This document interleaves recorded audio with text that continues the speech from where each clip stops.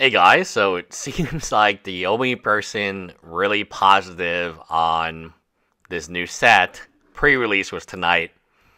My friend went, I got invited to go, told he was going to pay for it, decided no. Can't do pre-releases, and if you know my channel, you know I love pre-releases. Prior to my boycott of new product, I went to every pre-release. Sometimes I would go to 5 of them in a weekend. And many of them was back in the age where the first pre-release started at midnight, ended at like 5 a.m. The second pre-release would be at 12 p.m. on Saturday. The third pre-release would be 5 p.m. or 6 p.m. Saturday. And then the fourth and fifth pre-release would be 12 p.m. on Sunday and 6 p.m. on Sunday. I would do the whole gambit with my friends. And it was really fun. And then there's nothing like the first pre-release though. So this set is pre-releasing as I'm making this video, and turnout is very poor in Houston. My friend had to go to 2 different locations because the first location he went to had no players. And they, again, you definitely in pre-release for the prize pool sake, you want to go to the largest location you can. I'm not going to say what 2 locations they are because, again, I don't dislike these stores. But the second place, they ran the event with 6 people. So the first place couldn't run the event. Not enough people. So all the people from the first place went to the second place. And that combined to 6 people. There is not very much value in this Karlov Manor. People are clowning on it. The artwork looks really bad. Looks like artwork from previous sets. And overall, I mean, I don't think this is an investable product. Sales of this set, at least on TCG Player, is just atrocious. The collector box pre-sale at this stage is less than half of each of the Lost Cavern, Wilds of Eldraine, March of the Machines, Phyrexia All B1, Brothers War, Dominaria United, or even Streets of New Capenna. It is in fact less than a third of each of the Dominaria United, 1, and Mom. So these numbers are public. You can go, I double checked. Typically when people post on MTG Finance, if they're saying something that is a lie, they're going to get ripped to shreds, right? That's how it is. Looking at the play booster boxes, which I hate, the general consensus is it doesn't make sense to use. So let me get this straight. They went from normal standard booster boxes to play, draft, collector. Now they're just down to set, draft, collector. Now they're back to just play and collector. Yikes, my dude.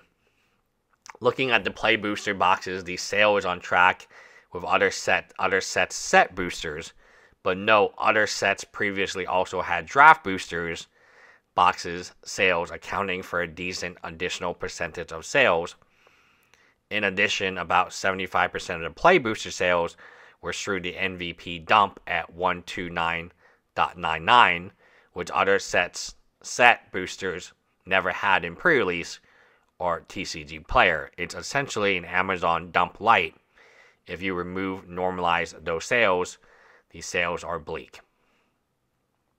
It's interesting how Wizard of the Coast didn't load this set more, given the change in price increase on overall basis. That's correct. They should have gave it stronger cards. My prediction, any impactful or heavily brewed single after release will experience sharp price rise on TCG Player at least, but won't really hold over 6 months to a year, dependent on whether it impact rate of sealed sales. Hope your shops that run events at least have better sales than the casual retailer indicates, and the answer is no, they don't. If you live in Houston, and you went to pre-release, I'm curious because obviously I'm in the Northeast, in Humble, so that's as much as I'm going to talk about. in terms of these events. It was actually interesting. One of the fans, I FaceTimed them, I guess. I don't know, it was weird.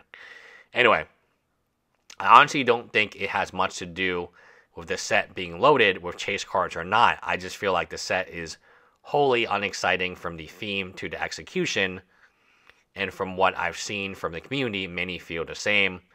Too many wonky mechanics was the turnoff for me. Hiding information from players using the cards is mechanically really bad. And Morph is back. I don't know what positive things there are to say about this set, but this potentially and is on track to be the worst set of Magic the Gathering. Ever. Ever, ever, ever, ever. And to my knowledge, there is one guy out there. Yes, this guy that we are looking at right now with his Weiss Schwarz cards. Even though he doesn't play the game or know anything about how SPs are in these cases. And how you would never buy a box. But anyway, let's just talk about how bad this is. This is really, really bad, guys. This set, like if you're buying this set, remember, 120, like they already had a sale, a mini Amazon dump at 129.99. That's not bad. That is not bad at all. And like I said, when the price is low, the price is low. It's low for a reason. And the pre-release, I don't know if these numbers are public, but at least from what I'm being told right now, there's no one there. There's literally no one there. And there's no one interested. And this set may go down as one of the worst sets in Magic the Gathering history. The creativity is not great. I mean, it really could go down as one of the worst sets. Yet, there is one individual out there pumping and dumping. And that's our beloved Rudy Chan. I thought Return to Ravnica, or no, Ravnica Remastered. Return to RTR, Ravnica Allegiance. They're running out of R's, guys. Like, eventually, Ravnica, they will reprint Ravnica so much there won't be an acronym for it. Guys, this is real bad. You should not be buying this. Buy singles, guys. Do not buy the boxes, please. Wait at least a month. If you have to, wait as long as you can. Because I think these cards are going to plummet 50, 60, 70, 80, 90%.